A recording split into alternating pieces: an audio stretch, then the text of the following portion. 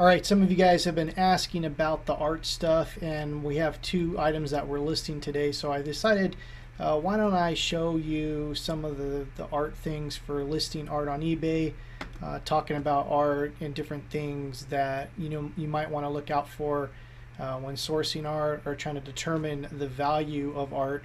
And I'm going to explain in this video one of the hardest things you're ever going to do when trying to source art. So stay tuned.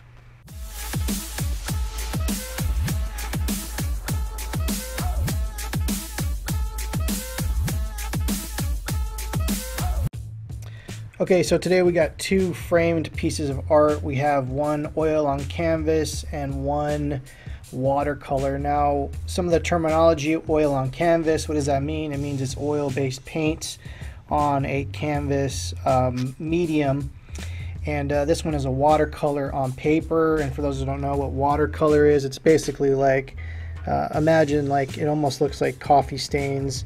It's very hard to describe, except for it's pretty much watercolor that, when you see, like, basically if you were to push some pigment on with water mixed into it, it would kind of almost bleed into the porous stuff of the paper. So that's what watercolor is. And oil is just basically a type of a paint, and it takes a very long time to dry, and that's why a lot of artists like to use oil, because you can really manipulate the colors and do a lot of stuff and fix a little different things before it sets.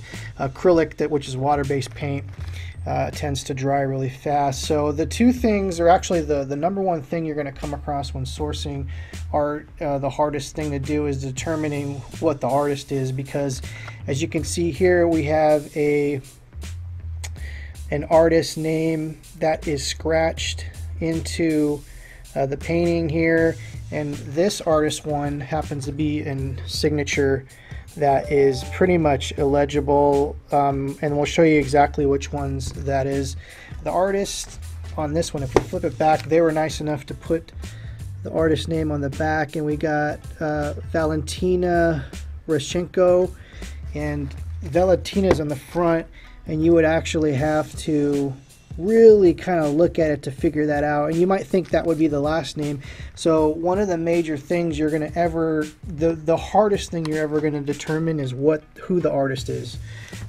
Never mind all the technical stuff about oil on canvas or oil on mat board or anything. The number one thing is going to be determining who the artist is. So that's going to be the hardest thing to do. So that's one of the things that you'll have to learn. These two pieces were actually nice enough, whatever gallery this came from, were nice enough to actually write stuff on the back. So another pro tip, if you have an old painting that's covered in this kind of white thing sometimes, or this paper framing stuff, if you open up the back, sometimes it'll give you more information.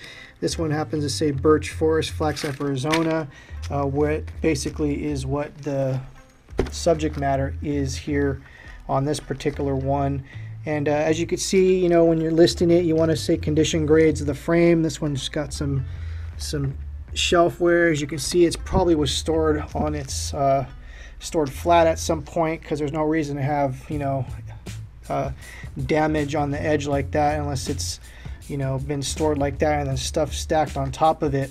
So there's that. I usually put towels and bubble wrap on some of the stuff that when we're storing it. If you're storing art, make sure, just like vinyl, you're storing it upright. And if you have to, just whatever you do, don't try to stack them.